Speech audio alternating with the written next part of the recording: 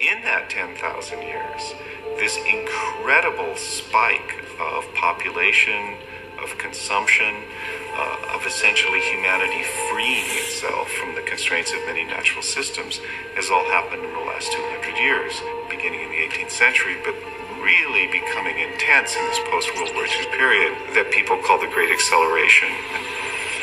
This transformation now is called the Anthropocene. This is the period that's dominated by humanity. We are the Goliath, and nature in all of its forms is the David. There's never been a time in world history in which there's been so many people with so much access to the conditions of a decent life.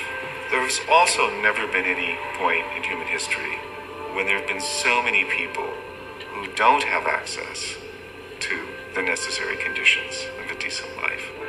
Never has humanity been so powerful, but probably never have individual humans actually felt so disempowered